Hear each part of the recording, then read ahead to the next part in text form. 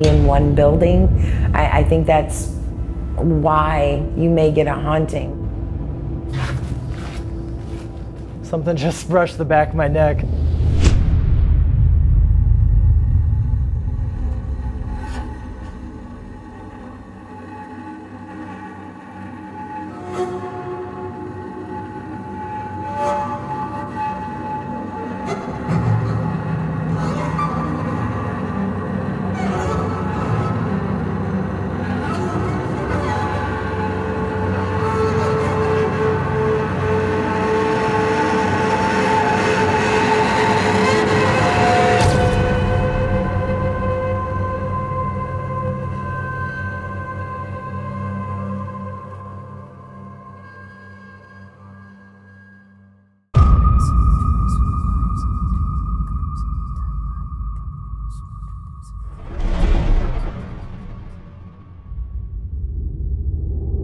Throughout the 92-year history of the jail itself, you had 12 people that attempted to end their own lives. Some were successful, some weren't. When we, dive deeper into this history and unveil these stories, we can speak for those without a voice. Yeah. Those that are no longer here. Dillinger was only there from January of 1934 to March of 1934. This jail was a jail for 92 years. We are not focusing on John Dillinger, his 1 month of imprisonment at the jail. And let's be honest, Dillinger escaped. Yeah. Why would Dillinger go back to this jail? No. We'd probably have better luck standing in the alley outside of the Biograph Theater looking for Dillinger. I know that we're talking about the suicides, and we can tap into that stuff later. But the murderers, I see a brief section here of the murderers that you found. What events need our attention? George Chisholm. What's his story? He drowned his 2 sons in 1928. Both of his sons? He tied them together and made them jump into a harbor. And he sat there and watched them drown. Locally? Yeah, Indiana Harbor up in Gary. Oh my God. Took them down to the harbor and tied their hands together, then tied the 2 boys together and told them, if you, exact words, if you jump in the water, you'll get to see your grandma. That's so sad. Yeah. The final story of the murderers that I would like to talk about is Anna Cunningham. Sure. Now, she was originally arrested and sent to jail for killing her 1 son. She poisoned him with arsenic. She only got caught because one of her other sons was in the hospital with arsenic poisoning. He ended up living. But investigators started thinking, this is strange. This guy, David Cunningham Jr. was his name, the one that got sent to the hospital and lived. Yeah. The first son that was poisoned? He was actually the last son that was poisoned. Oh. And that's what triggered the police onto her trail, was the poisoning of David Cunningham Jr. So they got to looking at it, and they figured out that Walter Cunningham died in 1923 of arsenic poisoning. Her other son, Charles Cunningham, died of arsenic poisoning. What a horrible person. In 1921, her other son, Harry Cunningham, he died. From the same thing? Mysteriously. He just mysteriously died. The information I was able to find, it just said he just randomly died. In 1919, her 28-year-old daughter, Isabel Cunningham, died of meningitis. In 1918, her husband, David Cunningham Sr., dies from basically at the time in 1918 Crohn's disease. Stomach, colon. So what year did she go to the Crown Point jail? 1925. Did she freak out there? Like, what did she do with all of this rage that she had? It really wasn't rage, I'd say. This Anna and George Chisholm are two peas in a pod, I think. She had a surviving daughter. May Cunningham. Yep, there you go, May. So May would say that Mom would go crazy and chase him around the house with a butcher knife. And all the kids would have to gang up on her and get the knife away from her, and she'd just like snap out of it. Right here it says that she would collapse and then go read the Bible for hours.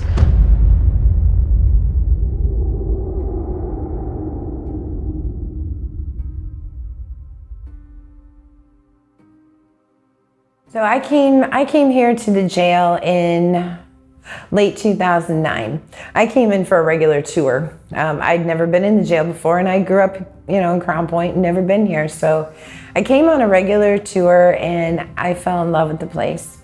And I volunteered as a tour guide, so I came in here quite a bit. And honestly, I wasn't here very long doing those tours, and started to realize just the energy that you can feel when you're in here sometimes, and the history behind that energy. And I think that's more when I started looking at it like, what if it is paranormal? What if there is energies left here from the people that were here?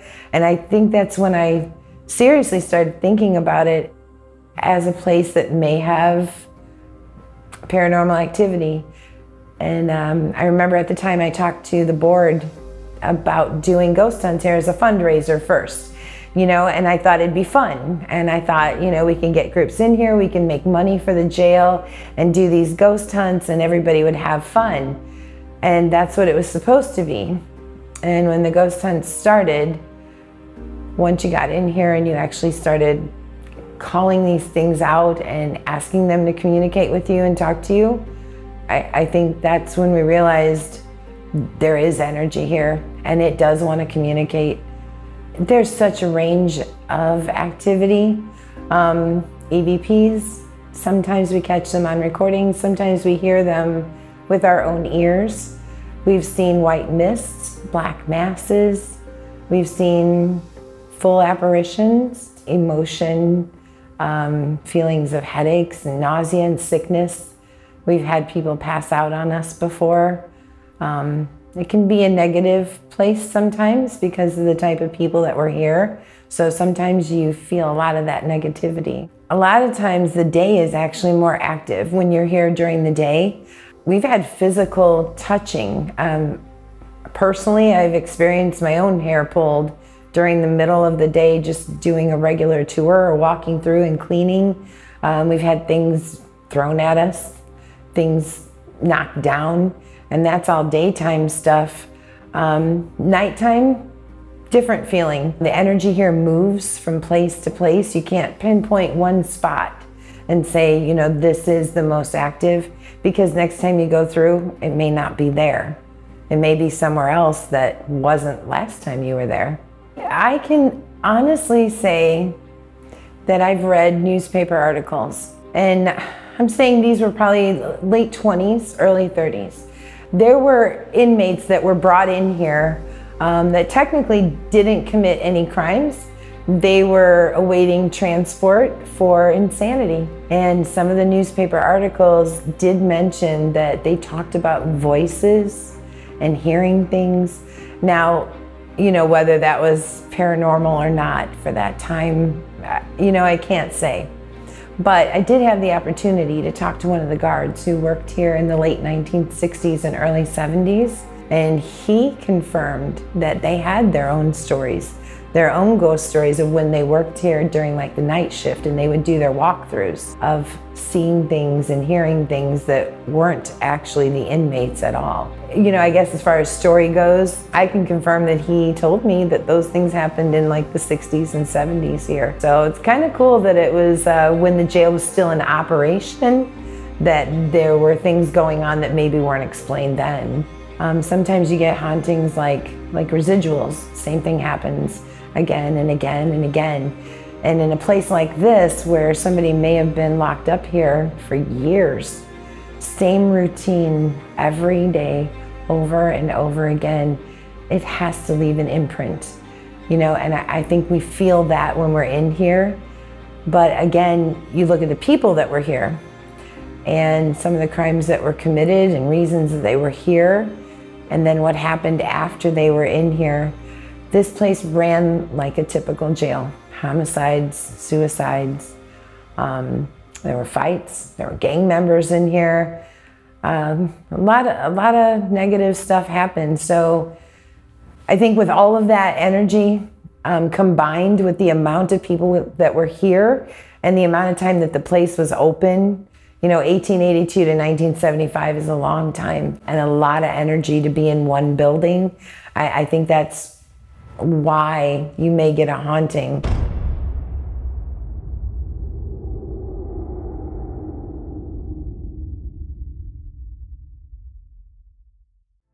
So, Nick, now that we're at the Old Lake County Jail here in Crown Point, Indiana, and we're just starting our investigation, what would you like to do? So I want to cruise through the whole jail with just a digital recorder, live listening for EVP on delay. It's a really good idea. Yeah, I just want to, you know, get a feel for it. We don't have any meters or anything with us, and I just want to feel it. My name is Zeke, and I'm here with my friend Nick. We're here for the evening. Just letting you know that we mean no harm. We're just here to talk with you and hear your story. When I was about ready to start the interview with Sandy, who you know very well, did you make a noise on the second floor? Did you move a chair?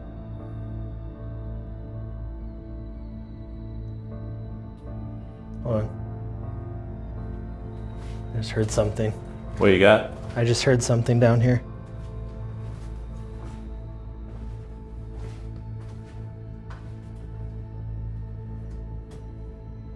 Did you just make a noise in there?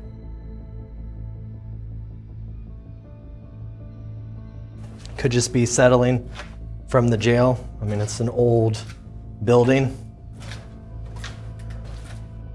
This is the hub of this jail, man. This is where Dillinger stayed. The story of Capone's accomplice and other rich characters that resided in this jail. Right behind you, at the top of the stairs there, is where the security would stay. And they would listen for walking in the hallway or the chance of any escape. Ah! Bats! Oh, it scared me, dude. Oh. Oh my God. The bats. Ah! Dude, come on. Welcome to Crown Point.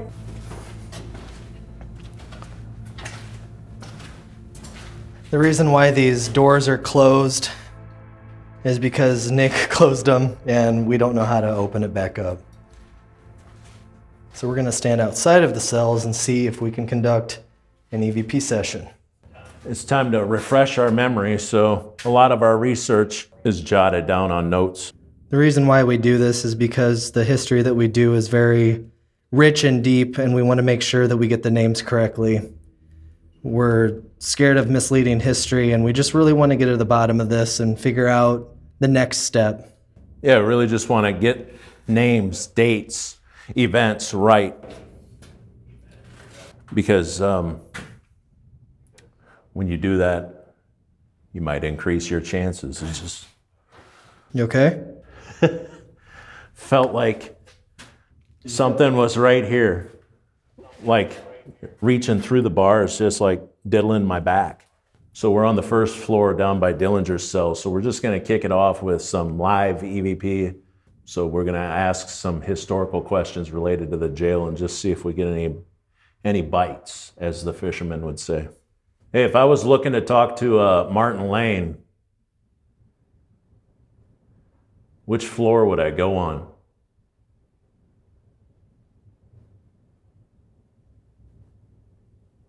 I just got a really sharp pain in my left ear. Like really sharp pain right now. Walter Bennett.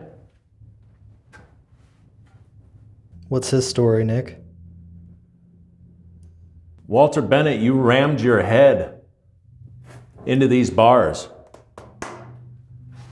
until it fractured your skull and you died. So you're talking about suicide or suicide attempts. How many people, based on your research, killed themselves in this jail?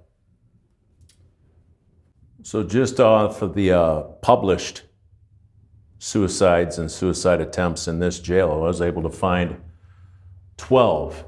12 successful attempts? 12 attempts and successful attempts. Wow. George Catafers.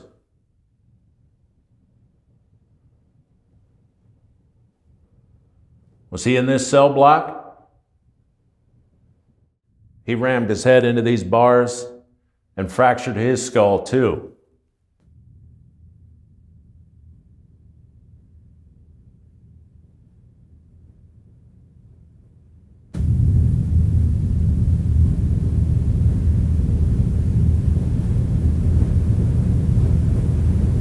I hear walking.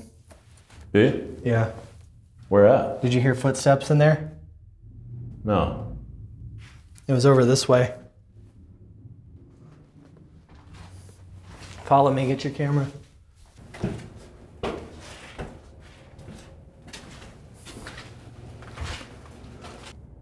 know what it is? Quiet times at 11. That's a good point. We give you permission to make noise. I bet it was really hard during these warm summer nights to relax. Not only were you in jail, it's hot up here. There's no ventilation, no air conditioning, just you and your thoughts and sweat.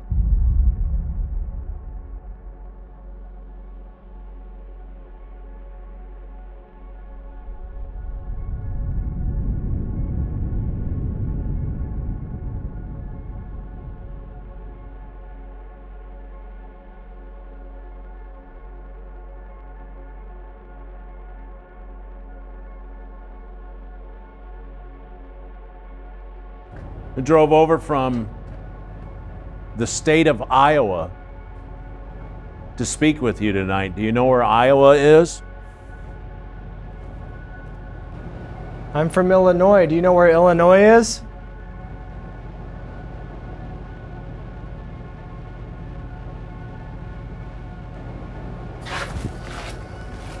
Something just brushed the back of my neck. Another bat? No. It felt like little hands. Huh. Did you just touch me? I asked you a question. Did you just touch me?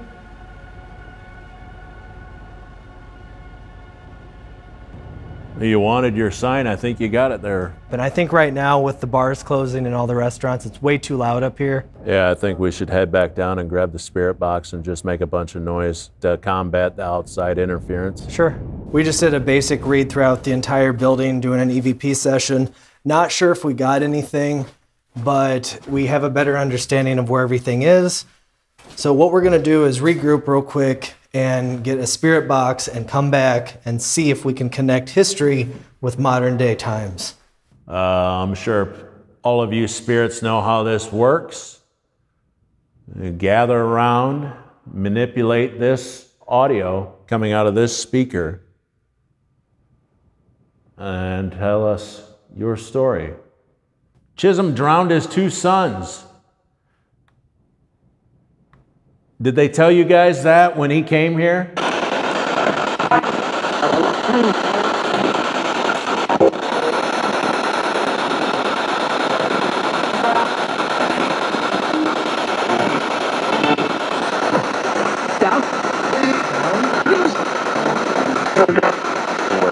Is he downstairs?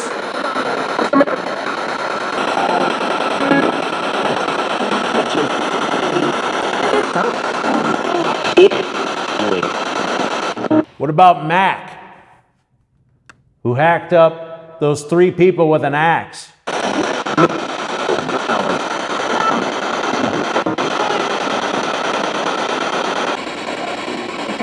Hey.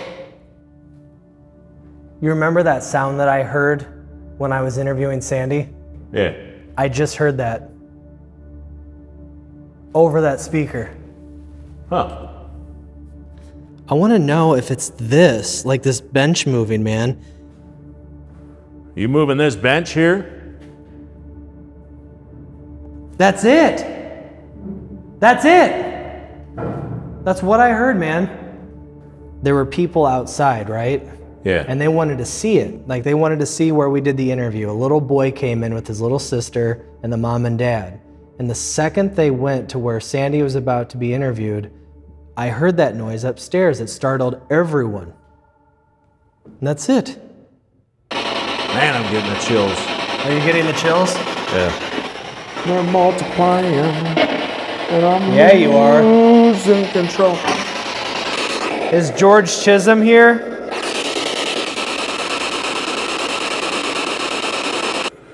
He went to Michigan City, but did you see him while he was here? Big orb just flew up.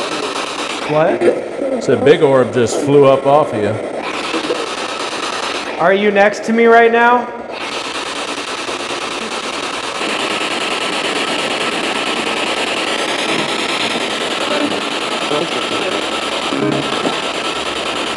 When you went into this side room, Yeah. I was pretty much infatuated with that cell, like directly catty corner across from me. I was just looking inside of there because there was a light on, and now it's gone. This one over here. Turn to your right. That one. This one. Yeah. I could see in there, and all of a sudden the light just disappeared. And it's just pitch black now. How many children did you have?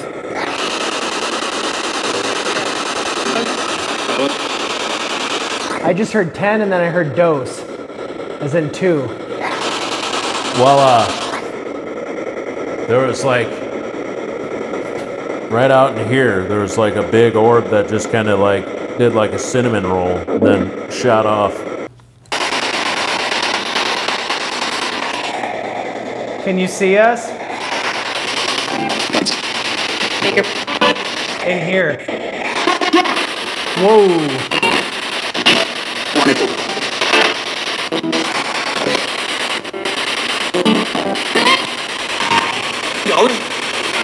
Do you want me to hang myself in here? From these?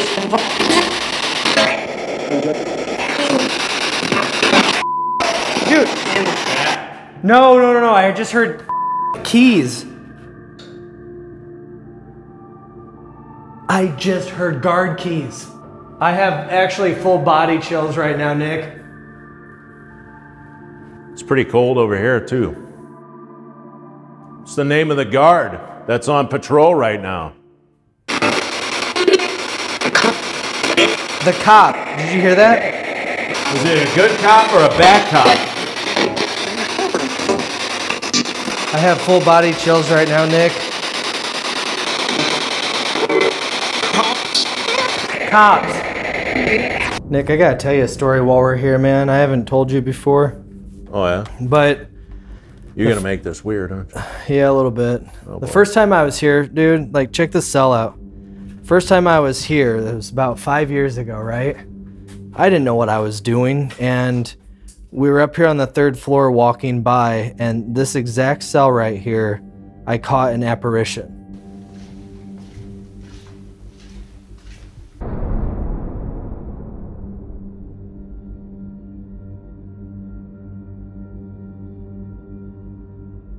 Do you see anything at that angle?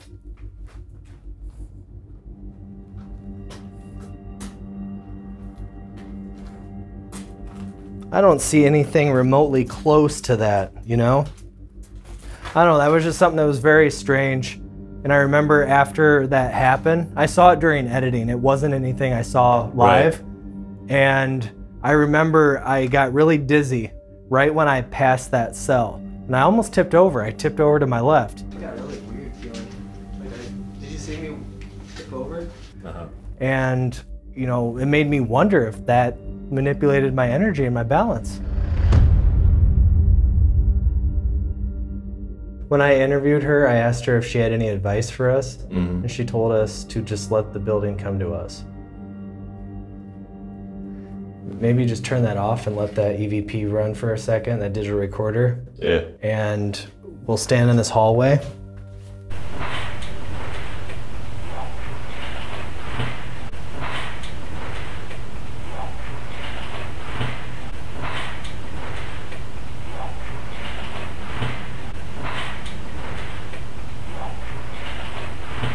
Right here it says that she would collapse and then go read the Bible for hours. And you know, this place, like I said earlier, this is the third time I've been here. The last time I was here wasn't a special occasion. It involved a lot of cops and a lot of fear. And after I got home from that trip, it was 2 weeks, I wanted to die, man. And it was 2 weeks to the day when I got home from that trip that I woke up to 15 scratches on my back. And from that day forward, I got my life back.